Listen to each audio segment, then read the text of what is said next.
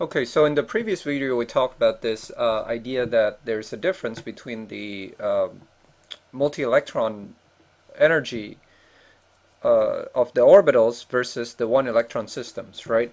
And in fact, I was telling you that you can use this little diagram here to think about how to build up the energy of the electrons from the lowest energy orbital possible, which is the 1s, all the way to the highest energy orbital that we have in the periodic table, which is the 6d orbital. And it'd be instructive for us to take a look at the two different systems, the two systems we talk about, the one electron atom and the multi-electron atom.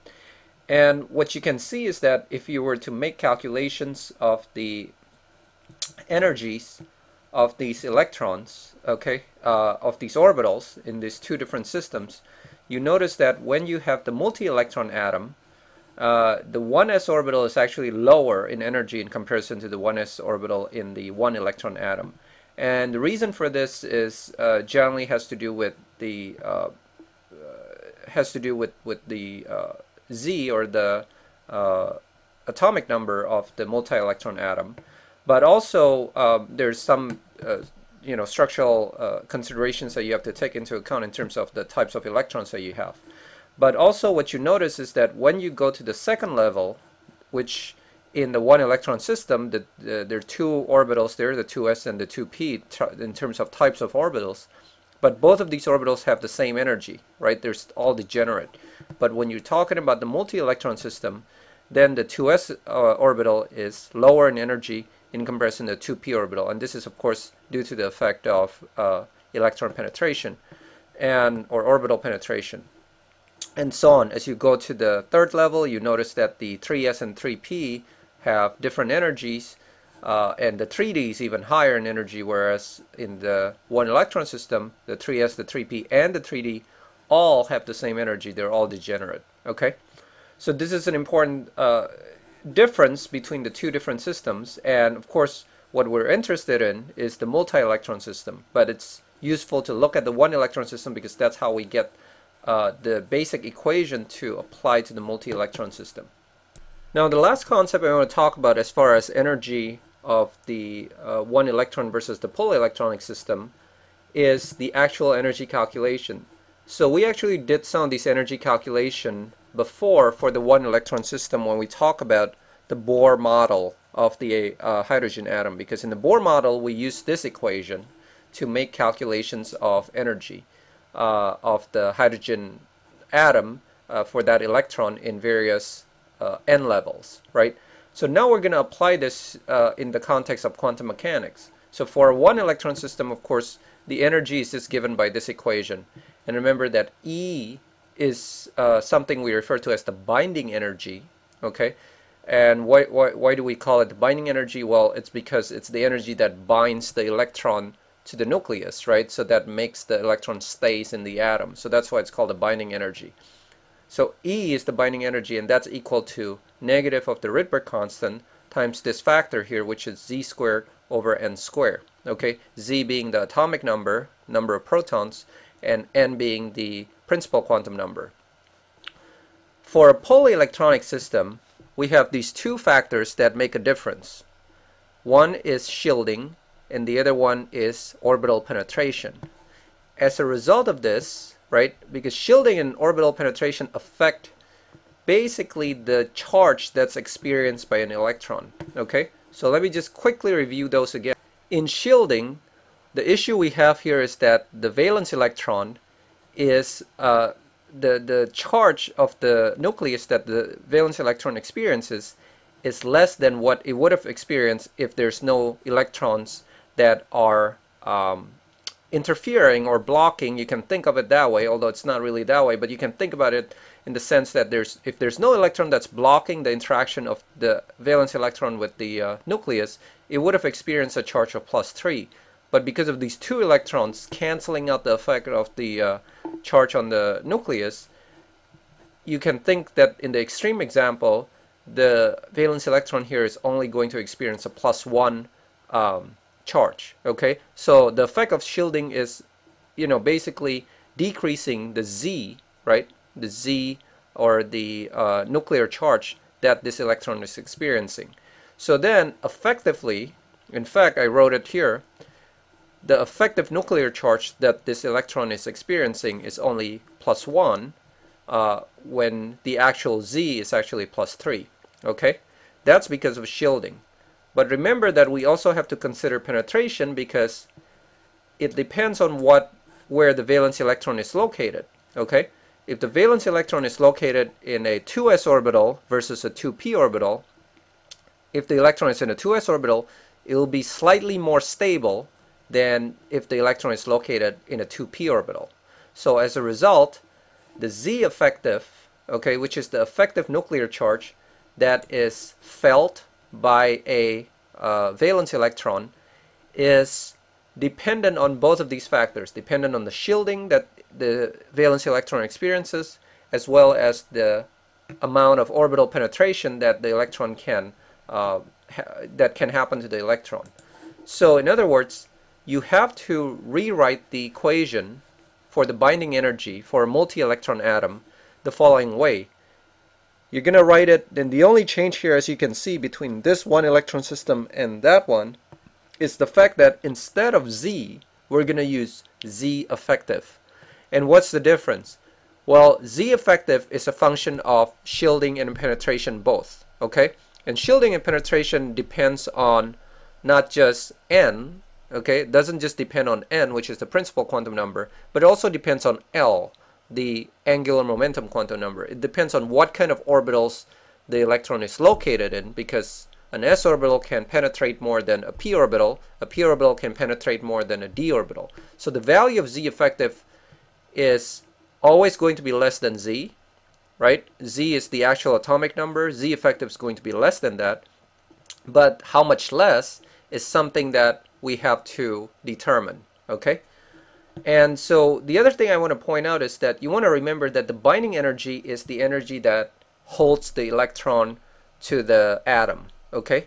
Now, at some point, if the energy keeps going up higher and higher and higher and higher, at some point when the binding energy is equal to 0, the amount of energy it takes to completely basically rip off the electron from the atom is of course what we refer to as the ionization energy. Remember that this was the concept we actually discussed when we talk about the photoelectric effect. Remember that in the photoelectric effect we talked about the idea that light can ionize an electron from a metal by, if you're shining the light with the appropriate frequency, you can actually ionize the electron from the metal.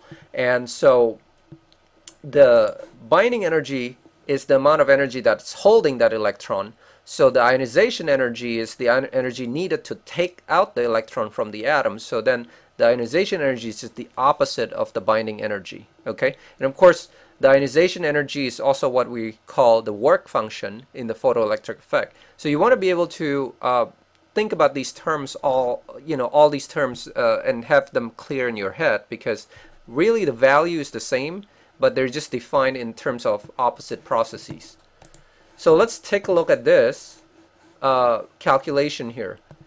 You can actually calculate the Z effective as a result of this relationship between the binding energy and the ionization energy. You can calculate value of Z effective from photoelectric effect measurements of ionization energy.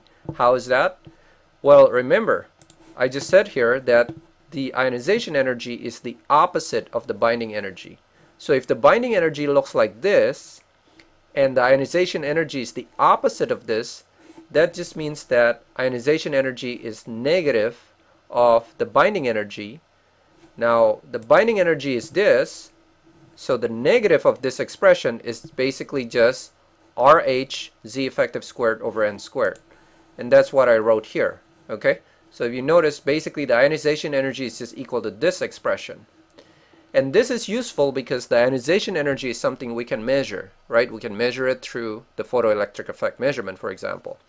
So if we get a number for ionization energy, that allows us to calculate what Z effective is, because we know RH, and we also know that the easiest electron to pop off from an atom is the valence electron. So we then know what the N value is for that particular electron. So In order to calculate Z effective, I just need to rearrange this equation, which is IE equals this, to solve for Z effective. And if you do that, then you should get this form of the equation. Z effective should be equal to the square root of n squared, n being the principal quantum number level of the valence electron, ionization energy over the Rydberg constant in the energy form. Alright, let's apply that equation now to this problem right here. And the problem is fairly straightforward. Basically just says calculate Z effective for the helium atom if the first ionization energy for this electron is measured to be 3.94 times 10 to the minus 18 joules. So we're going to start with the equation right here, which is Z effective is equal to n squared IE over RH. If you think about the helium atom, which is what the question is asking, in the helium atom, okay, in helium we have 2 electrons, right? Because the atomic number is 2, so if it's in the atom, it has to have 2 electrons. So because there's only 2 electrons, both electrons can go to the first principal quantum number level. In other words, both of these electrons are 1s electrons, right? Both in n equals 1 or 1s orbital, okay? I know that because the lowest energy orbital is 1s, is in n equals 1, and there's only one orbital available, which is 1s orbital, so both of these electrons can fit in there because that's allowed by quantum mechanical rules. So in other words, my n value here is 1. The electron is basically pulled out from one of the s orbitals. So if you think about it, there are 2 electrons in the 1s orbital. One of those electrons is ionized by light, in this case using the photoelectric effect experiment, and the ionization energy is given in the question. So that allows you then to calculate the actual Z effective, right? So I'm just going to put in numbers now. 1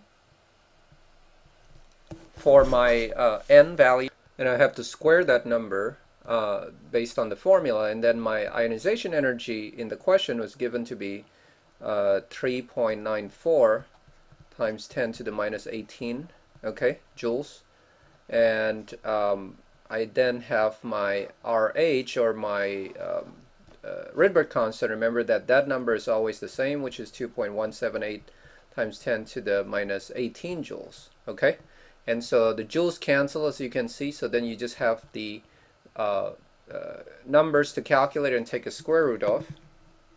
And if you do that, remember, notice that what you get here is a value of about 1.34, okay? Now that's interesting. So what that's saying is that the charge that the helium electron is experiencing, okay, the charge that the helium electron, one of the helium electron is experiencing, is about plus 1.34, okay? Now how much should, what kind of charge should the helium electron experiences? Well, remember that in helium there's 2 electrons because there's 2 protons, right? The Z, okay, not the Z effective, but the Z in helium is plus 2.